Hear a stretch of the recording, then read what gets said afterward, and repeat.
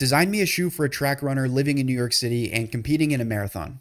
Today, I'm going to show you exactly how I connected Claude Sonnet to Blender to create an AI creative agent and the 3 specific ways this is already solving major headaches in my 3D workflow. This is made possible using Model Context Protocol, which is essentially a bridge between an LLM like Claude and a creative software. For this video, I'm using Siddharth Ahuja's Blender MCP GitHub project. At the end of the video, I'm going to show a full installation guide for setting this up yourself. But first, I'm going to show you some demos and talk about how this tech can help you. Now, very important, if there's anything you take away from this video, I hope it is what I'm about to say now. I'm not going to focus on using this tool to generate models, to generate textures. Every time I see AI 3D videos, it feels like that is the main focus.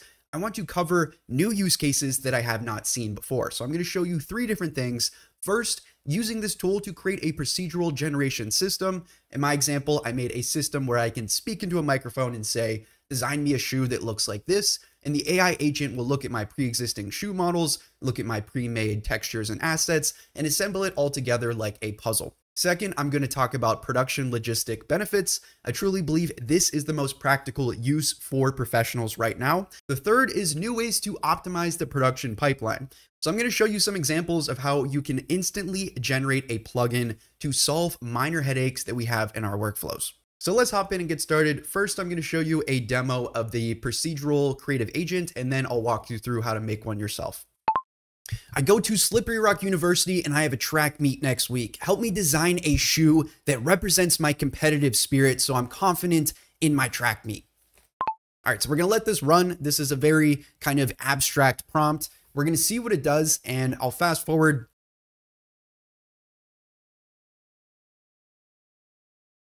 All right, so this is finishing up. As you can see, it's printing out the final breakdown right here. And it's pretty cool. You can design with these abstract prompts. And again, at the beginning, I talked about, oh, it's not about just using the AI to apply materials or generate so on and so forth. So let me kind of break down everything. The coolest thing about this is you can see exactly what it does and why. If you want, you can also select the shoe model and we can do like a 360 rotation here. This isn't even the rendered preview view.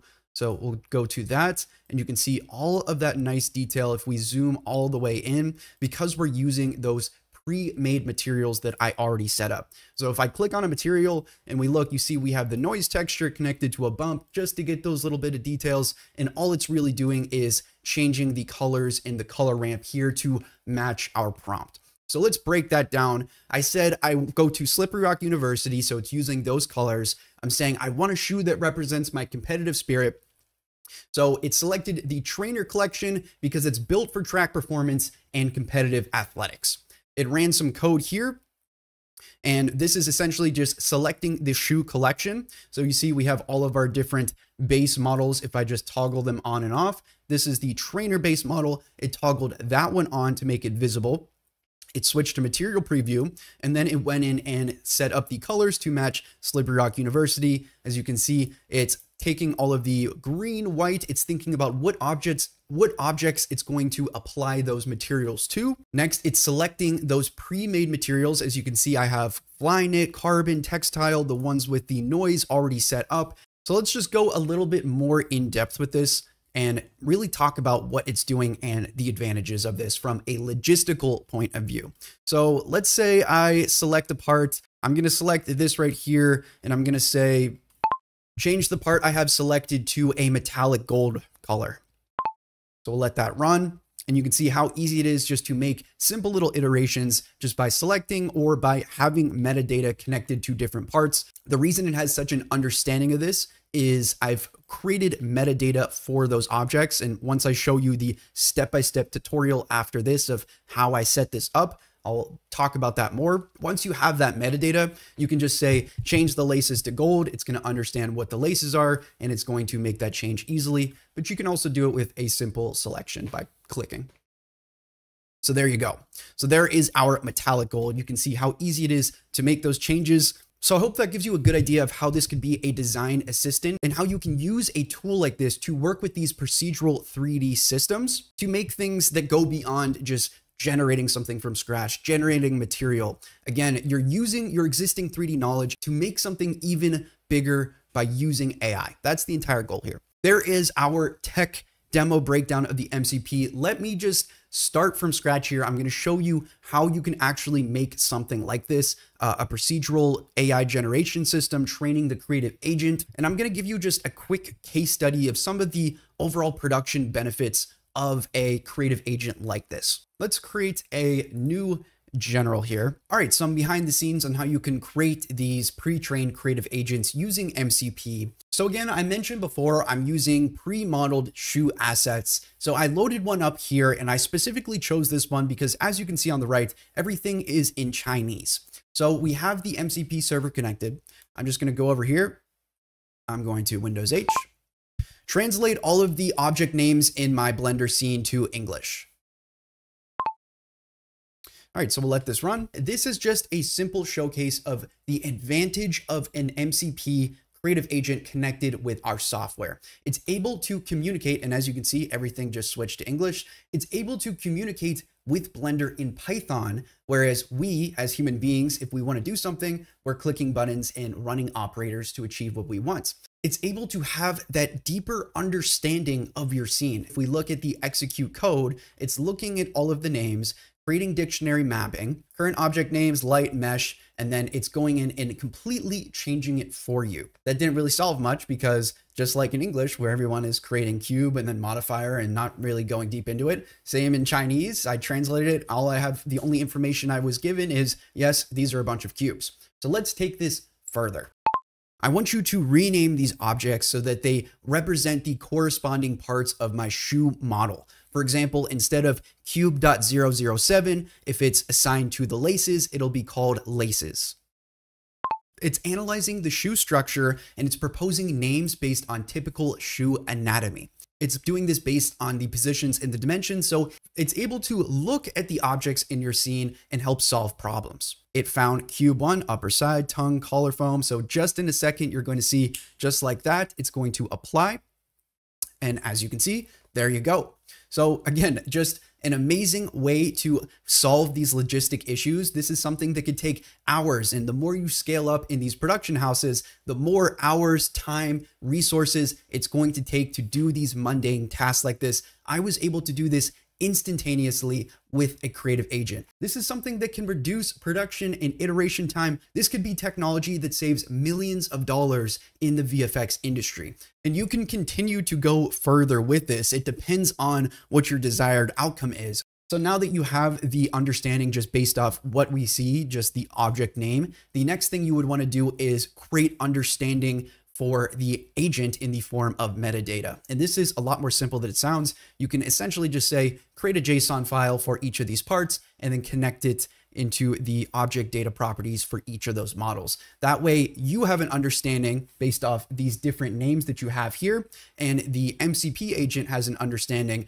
based off of the metadata connected to the object parts. Whenever it is piecing together that puzzle and you say, I'm running a marathon, it's going to look at the metadata and choose the one that has the best fit for comfort, endurance, performance. If you say, I want something stylish, it's going to go for something that has those tags like urban, stylish, fashion, etc. So pretty outstanding. The last little example I want to show you is just the ease of use of refining your workflow in the creative pipeline. So I showed a little snippet of it before, talking about light collections. I'm just going to do that one more time and talk more in depth about that, because I think that this in of itself is completely mind-blowing. And it's the perfect example for that AI Python to Blender relationship.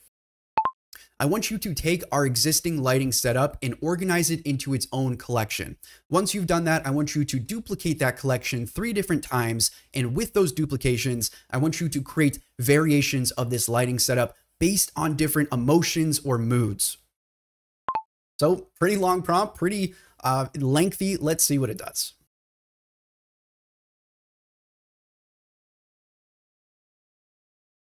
Just gave you some quick iterations, organize them into collections. If I wanted to, if this was all disorganized, I could say, go ahead and organize everything, make it all nice and easy to use. What I want to do is show you one more step further. So I'm going to say, this is good, but I want to organize this workflow a bit better. Let's refine the lighting to also affect the HDRI. Go in and create a Python plugin panel so that I can easily switch between different HDRI lighting setups. Once you click the button to change the HDRI, it also selects the corresponding lighting collection with all the other objects. Again, kind of just rambling. Let's see what it does with this.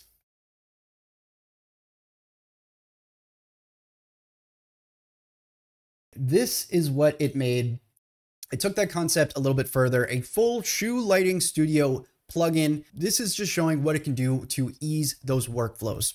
Yes, it's possible to do this. People have been making plugins, but whenever you're in the process of relighting, you're not going to think, oh, let me just go write a plugin for this to make one little step easier. Whenever you're using an agent like this, you can do that. It's showing the HDRI. I'm able to click and you can see how that's changing just straight up in the background. For some reason, it's not actually changing the collection up here. So I'd probably have to go in and troubleshoot that a little bit. As you can see, the more in depth you go, the more you're going to have to tinker with it. And hopefully that's just a quick little look into the future of how we're going to be interacting with these creative softwares. And again, the thing I like about this is none of this would be possible if I didn't have that pre-existing knowledge of how to use Blender. If I knew nothing about HDRIs and what that can do for lighting and how I could work that into this, then it becomes completely irrelevant. That's why I wanted to make this video, because like I said at the beginning, every time I see something about AI or 3D, it's look how you can use AI to now do modeling. Look how you can use AI to now do this. But no one's really taking that existing knowledge of how to use the software and thinking of different ways they can elevate that knowledge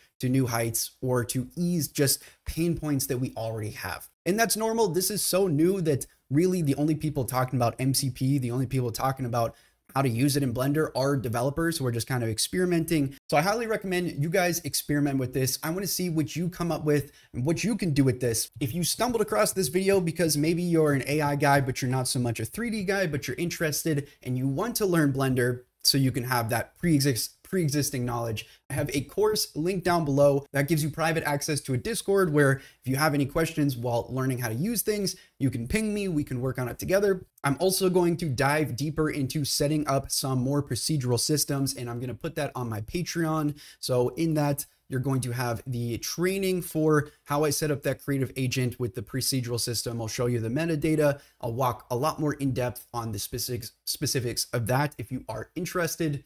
So a quick little tutorial on how to install and set this up. So some prerequisites, you need Blender 3.0 or above, as well as Python 3.1 or above. You can go to blender.org to download that, and you can go and download Python if you do not have that included on your PC already. Next, you just need to run a quick little command script. So you can search for CMD, paste that script in there, and then click enter. If for any reason that isn't working, there's also installation instructions via UV right here, where you can try a couple of these different ones.